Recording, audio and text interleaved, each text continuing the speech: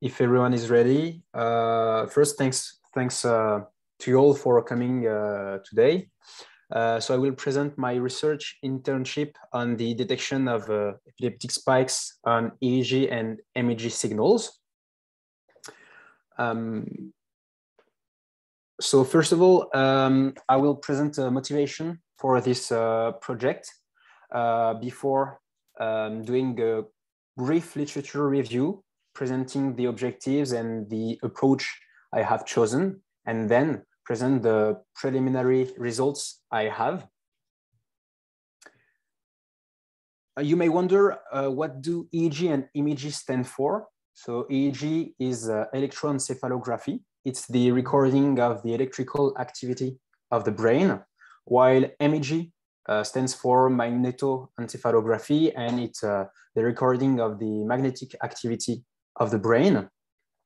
And as you can see here, an extract of an EEG signal, due to their complex and noisy nature, it's hard and time-consuming for the epileptologists to analyze them. This is what motivates this project. The idea is to use Brainstorm and EVADOMED to be able to detect epileptic spikes on MEG and EEG signals. Brainstorm is a user-friendly software used for brain recordings, including MEG and EEG signals, while EVADOMED, as you may know, is a framework using deep learning for medical analysis. And what we want to achieve is the following. We would like a user to be able, after having done the recording, to use Brainstorm on his local computer to do all the pre-processing steps he wants. For instance, artifact removal, filtering, feature extraction on the time domain or frequency domain, before using either a cluster or his own computer if he has enough resources on it, to train a model developed in EVADOMED and use it on his own computer to detect the epileptic spikes on a given trial. It should be noted that we want this model to be agnostic to the number of channels to be able to deal with several densities of electrodes and both EEG and MEG signals. This is the reason why the objectives are manifold. And when it comes to EEG and MEG analysis, number of recent studies are based on convolutional neural networks or recurrent neural networks because they have the strength to be able to extract relevant features for the model, but they also have a certain amount of limitations. First of all, when it comes to convolutional neural networks, they are achieving tremendous results on images or object segmentation, but they are limited when it comes to global dependencies. They are strong for local dependencies on the features. They are highly kernel dependent.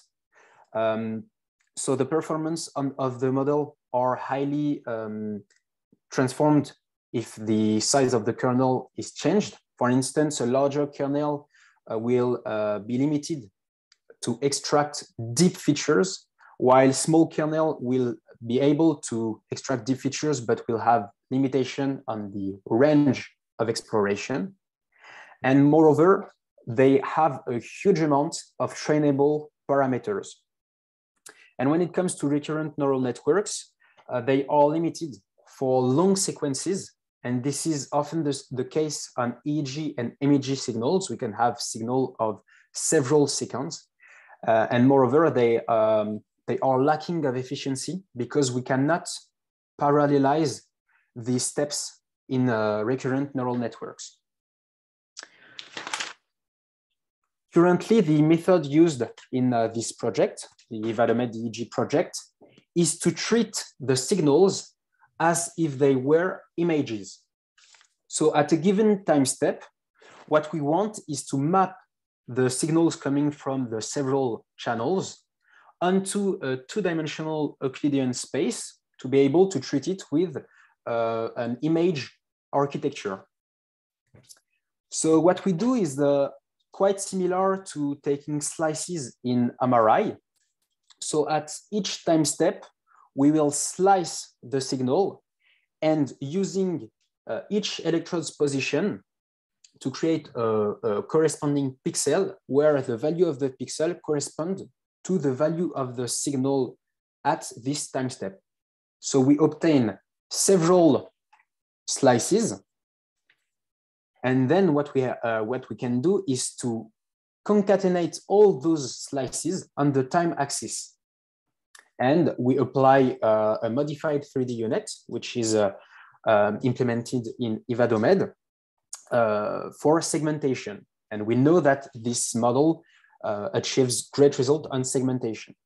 But the issue is that we need to create a huge amount of data to be able to apply this model. And moreover, as in the 3D unit, a lot of convolutional layers are used, we have a huge amount of trainable parameters.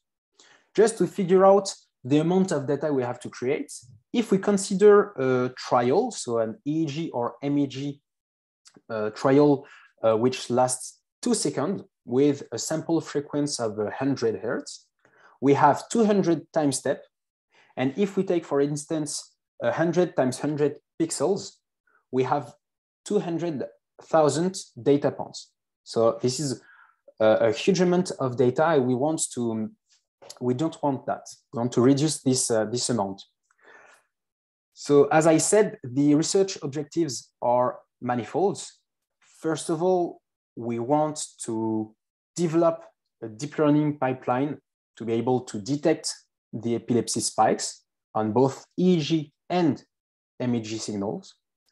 We want this pipeline to be agnostic to the number of channels, as I said, because we want to be able to deal with several electrode densities. We want, of course, to detect, but also to localize the spikes on the time axis to help the epileptologist to know when those spikes occur. And most of all, we want to find an alternative to mapping signals on this said 2D Euclidean space to reduce the amount of data. So the approach is the following. What we have is a data set corresponding to a single subject, a child, which contains 655 clips of 2 seconds with EEG and MEG channels. So we have 50 EEG channels for this subject and 274 MEG channels. And the ground truth is built as following. We will count the number of spikes present in the MEG or EEG trial. And what we obtain, as you may see, is a severe imbalance class distribution because as the amount of spikes increases, the number of trials which contains such amount of spikes decreases. So this is the reason why we have an imbalanced data set, but it will be taken into account during the training. And then the main idea is to deal with the following model. So it's named S3T for Spatial Temporal Tiny Transformer. So it's a transformer-based model. And the concept is to transform the trial, so either the EEG or MEG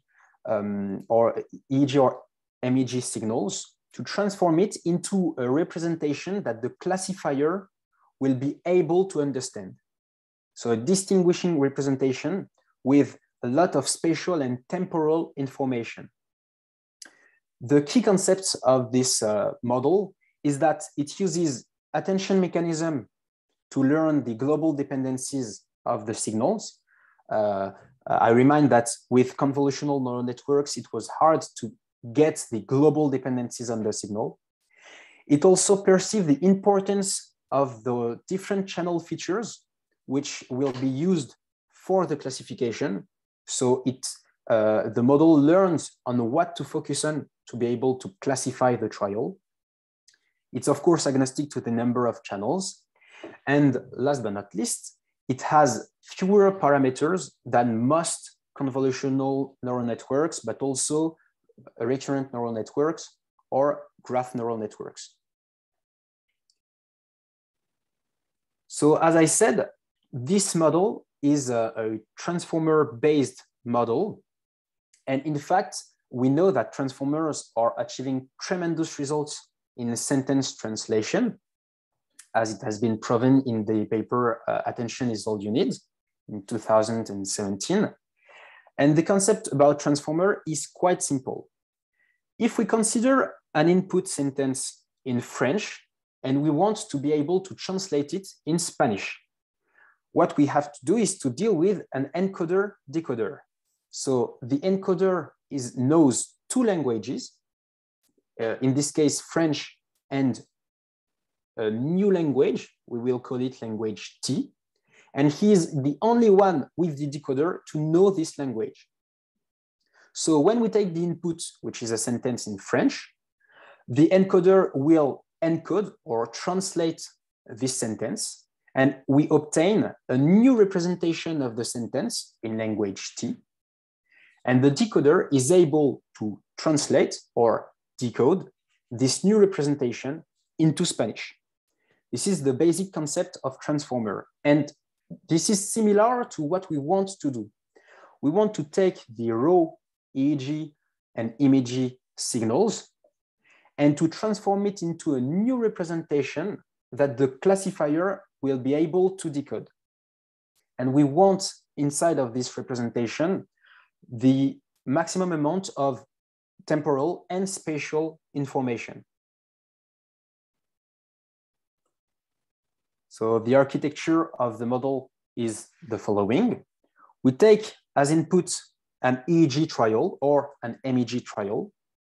So it should be noted that the dimension of this trial are C EEG times T. So for the EEG trial, it will be 50 channels times the number of time steps.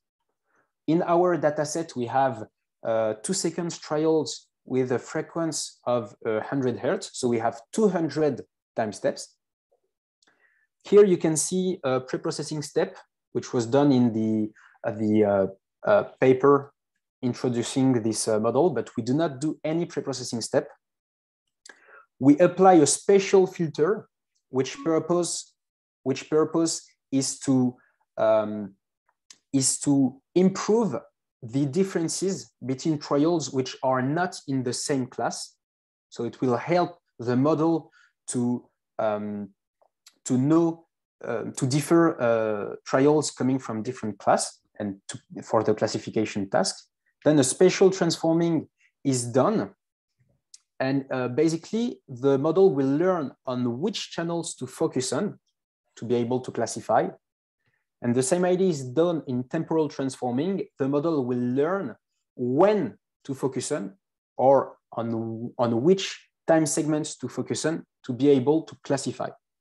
And then after those 3 blocks, an average pooling is done and we have a fully connected layer.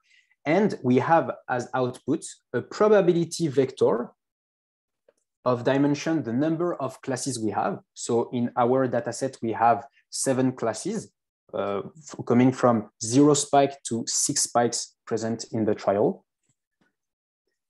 And each entry, the entry E of this probability vector, will design the probability of being of class E. So as you may notice, in the second and third blocks, the spatial transforming and temporal transforming, it is mentioned about attention. So we will focus on this attention model because this is what this is at the heart of the model and what enables the model to learn when and on what to focus on. So the attention model is the following. In fact, it's a way to compute an importance score on the signals to be able to tell to the model on what he should focus on. So if we take 3 learnable matrices, Q, K, and V, we apply this formula, as you can see here. And in fact, what you may understand is that the closer the matrices Q and K are, the higher the importance score is. The usage of softmax activation is just to map those scores between 0 and 1. And then we multiply all this mapping score by V.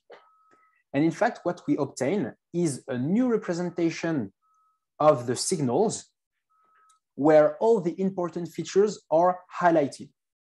So if we take as an example the case of the translation, the sentence translation, in fact, in the matrices Q, K, and V, it's only vectors which are stacked, and each vector represents a word in this sentence.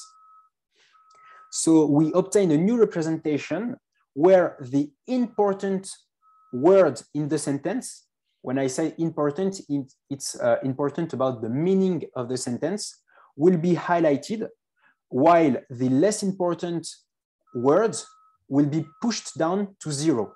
So the model will know on which words to focus on to be able to translate the sentence. And in our problem, it's the same idea.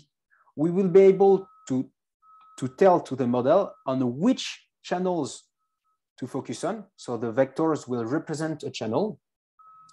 And it can also represent a time segment. And the important time segment for the classification task will be highlighted, while the less important ones will be pushed down to 0. And it leads to the following simplified architecture of the model to better understand what it does. So the input and output are, of course, the same. The first block of spatial filter is here to improve the characteristics of each class to be able to differ more trials coming from several classes. Then the spatial transforming is here so that the model can learn on what to focus on. And the temporal transforming is here so that the model can learn on which time segments to focus on. And after these 3 blocks, what we have is a new representation of dimension 1 times t. So this is a new representation that only the classifier can understand, which contains both spatial and temporal dependencies. And then the classifier will give as output the probability vector I mentioned above. So to train this model, I followed this training framework. So I split the data set, so the 655 trials of the data set. We have 25% on the test set, 60% on the training set, and 15% on the validation set, as you can see here. I have chosen the following parameters for training. So I use the PyTorch library, the optimizer Adams with a learning rate of 10 to the neg 3 and a batch size of 8. And as it is often done in multi-classification, I use a cross entropy loss.